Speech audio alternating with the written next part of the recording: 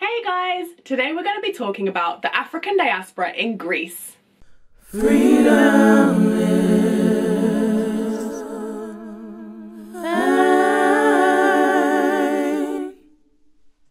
A black presence has been recorded in the ancient Greek Empire from as early as the Minoans, a civilization in Bronze Age Crete 3,000 years before Christ.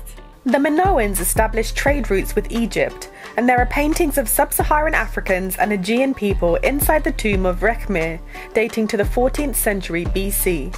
The ancient Greeks referred to all black Africans as Ethiopians. This was a combination of two Greek words, etho, meaning burn, and ops, meaning face. So yes, the etymology of the word Ethiopia literally means burnt face, referring to the darker complexion of pigmented African skin.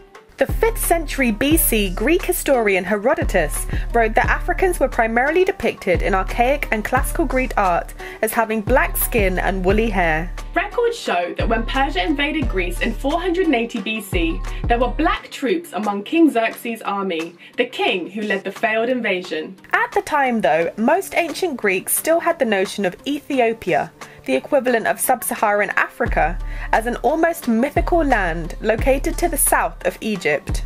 Ethiopians featured in the plays of a number of Greek writers, including Aeschylus, Sophocles and Euripides, and were regularly depicted in Greek art and vase painting. In Greek mythology, there is a man named Memnon who was an Ethiopian king, considered to be almost as skilled as the great Greek warrior Achilles. He is depicted as being a noble man, beloved by the gods, and an excellent fighter. During the Trojan War, Memnon brings his army to help defend Troy, and is ultimately killed by Achilles. Following the death of Alexander the Great in 323 BC and the start of the Ptolemaic dynasty rule in Egypt, significant Greek and African populations coexisted along the Nile. There are works of art from the Hellenistic period that depicted Africans as athletes, entertainers and slaves. Fast forward to the Byzantine period in Greece, and there are much more limited historical records of black people. During the Byzantine period, Greek interaction with African people was mainly limited to trade and some missionary work. The Byzantine calendar included celebrations of the Egyptian robber turned monk, Moses the Black. From the mid-15th century until 1821, Greece was part of the Ottoman Empire, a dynasty of Turkish origin which spanned across Southeast Europe, Western Asia and North Africa. This lasted until the Greek War of Independence in 1821, which was followed by the proclamation of the First Hellenic Republic in 1822. The Ottoman Empire traded and enslaved Africans for hundreds of years, which contributed to the significant Afro-Turkish population which still resides in Turkey today. To find out more, check out my video on the African diaspora in Turkey. Greece and Turkey organised a forced population exchange in 1923, whereby the Orthodox Christian citizens of Turkey were expatriated to Greece in exchange for the Muslim Greek population, many of whom were black and who were forcibly deported to Turkey.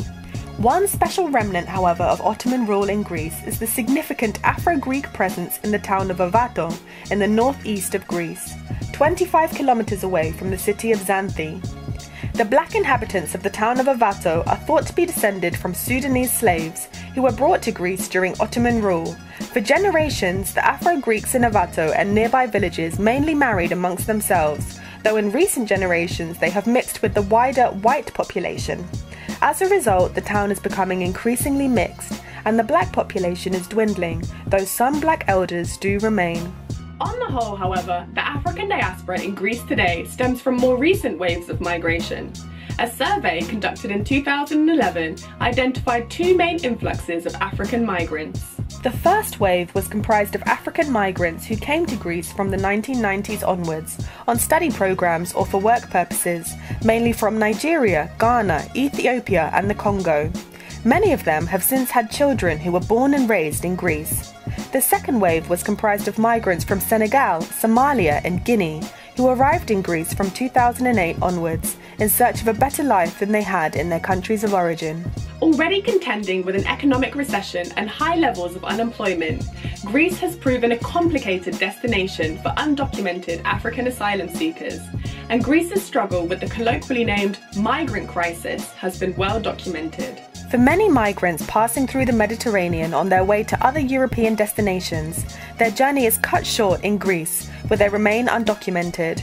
They either integrate into the wider population or they remain in migrant camps, such as those on the Greek islands of Lesbos, Chios and Samos. In recent years, there's been an increase in openly racist and xenophobic sentiment in Greece, ranging from verbal attacks to several migrants being murdered by members of neo-Nazi gangs.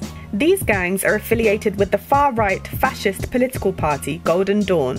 A turning point came in 2013 when Greek anti-fascist rapper Pavlos Fyssas, aka Killer P, was murdered by a supporter of the party. In response to the killing, thousands of people took to the streets in a series of nationwide anti-fascist protests, and 69 members of the Golden Dawn party were charged with running a criminal organisation. To this day, there is a strong Antifa movement in Greece, and the traditionally anti-authoritarian Exarchia neighbourhood of Athens is home to hundreds of migrants, many of whom live in squats. Golden Dawn has slowly declined in popularity, and in 2019 lost all its remaining seats in the Greek legislative election. Party founder and leader Nikolaos Michaloliakos vowed that Golden Dawn was not over and would be back again.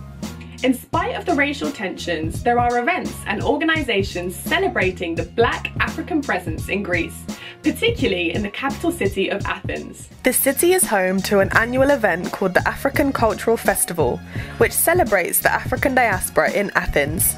It also serves as an opportunity to share African cultures with the people of Greece and alleviate some of the tensions and negative stereotypes stemming from the migrant crisis. Athens also hosts a beauty pageant called Miss Africa Greece, where women of African descent living in Greece can participate. The competition was the subject of a 2015 Vice documentary called Miss Africa Greece Beauty Pageant, which is well worth a watch if you haven't seen it. Famous Afro-Greeks include the NBA player Giannis Antetokounmpo, journalist Elizabeth Elechi, model and philanthropist Noella Kousaris Musunka, and the Greek-Sudanese singer Marina Sati. That's it for this episode on the African diaspora in Greece. Be sure to check out other episodes in my series about the African diaspora worldwide, and find me on Instagram at FreedomIsMineOfficial. I'll see you in the next video. Freedom.